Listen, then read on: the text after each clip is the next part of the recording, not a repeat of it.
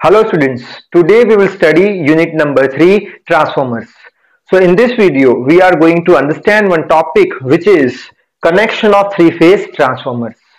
So in this video particularly we will understand the delta or this type of symbol connection. So I hope you are ready with your pen and paper. So without wasting much time, let us start this video. So as we have already studied about the connections of single phase transformer. So in that what we have studied that it has one primary winding and it has one secondary winding. So in the three-phase transformer also it has primary and secondary windings. But whatever windings that we are using in the case of three-phase connections, it has star connection or delta connection. Means what? That over here I have written delta. Means what? That on the primary side it has three-phase delta connection and on the secondary side also it has three-phase delta connection. How? We will understand with the help of symbols first. So first I will draw delta connection like this. So that is our three-phase delta connection like this. Okay. After that we will consider three terminals for the three-phase AC supply. So over here I will consider one terminal, say B. Over here I will consider one terminal, say C, and over here I will consider say terminal A. Now with the help of these three terminals, we will supply the AC input. That means over here we will supply what? AC input to this primary winding which is delta connected. Okay. How? With the help of line conductors. Say we will take one line conductor, that line conductor will connect with B.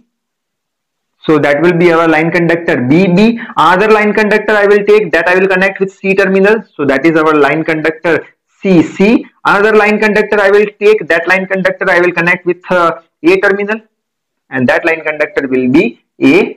Okay. Supposing to the primary side, which is delta connection, we are supplying the EMF or potential, say EP. Okay. Now similarly it has one secondary side which is also delta connected. So I will draw delta connection. So over here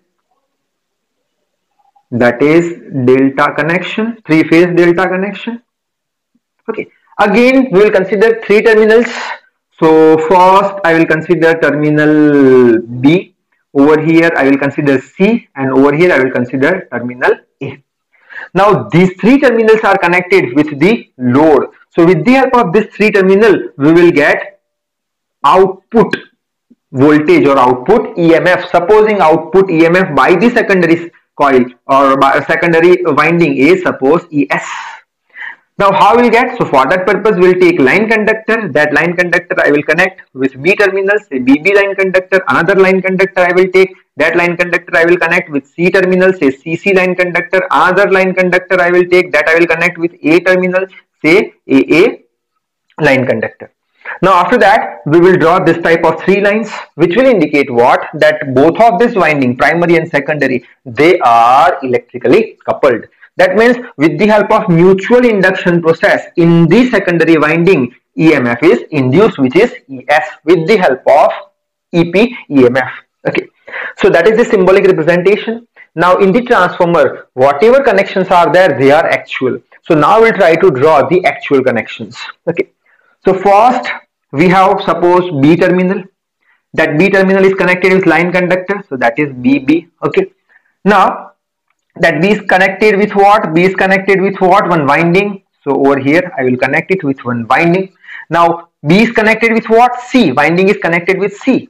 So over here I will take C terminal. C terminal is connected with CC line conductor. So that is our CC line conductor. So that is C. That means B is connected with C. B is connected with C. Okay. Now C is connected with what? C is connected with one winding. So that is one winding. Now that C is connected with A. So that C is connected with A. For that purpose we will take A terminal. A terminal is connected with line conductor AA. So A terminal is connected with line conductor AA. So that will be what? Point A. So C is connected with A. C is connected with A. Okay. Now A is connected with one winding. So that is one more winding. Now that A is connected with B. So A is connected with B. So that is your B point. So A is connected with what? B. So A is connected with B, A is connected with B. Okay. Now that is all about the primary side. Now we'll move on with the secondary side. In secondary side also what we will do? We will take one terminal B which is connected with line conductor BB. So I will draw line conductor BB.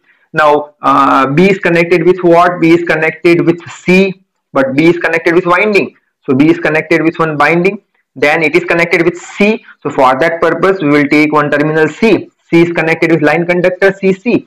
So C is connected with line conductor CC. So that point is C. That means B is connected with C, B is connected with C. Okay. Now C is connected with what? One winding. So C is connected with one winding. That C is connected with A. So A is not present. So for that purpose we will take A terminal. Now A terminal is connected with AA line conductor. So it is connected with AA line conductor. So that would be our point A. So C is connected with A. So C is connected with A. Okay. A is connected with what? Winding. So A is connected with one winding. Now A is connected with B. So A is connected with B like this. That line I have to extend little bit. A is connected with B. So over here A is connected with B. Okay. After that we will draw this type of three lines which will indicate what? That primary and secondary windings both are electrically coupled for the mutual induction process. Now after explaining this type of diagrams, now in the examination what you should write, that I have written that this type of connection is used for large capacity and for low voltage transformer. Okay. Now in this case of this connection, phase current becomes IL by √3. Why IL by √3? Because for the case of delta connection, we have derived one equation, what? That all the line voltages are equals to all the phase voltages, and whatever line voltages are there, they are √3 times of phase current. Line current equals to √3 times of phase current. So we can write like this from this equation, what? That phase current which is equals to IL by √3. Okay. Now next is what? Less amount of copper is required for binding. Why? Because over here only 3 wires are there. In the case of star connection, 4 wires are there, fourth one for neutral. So over here wires are reduced, so less copper is required. Now next is primary line voltage is VL1 is equals to VPH. Same thing is there. Why? Because for the delta connection all the line voltages are equals to phase voltage. Similarly, secondary line voltage is also VL2 is equals to VPS2.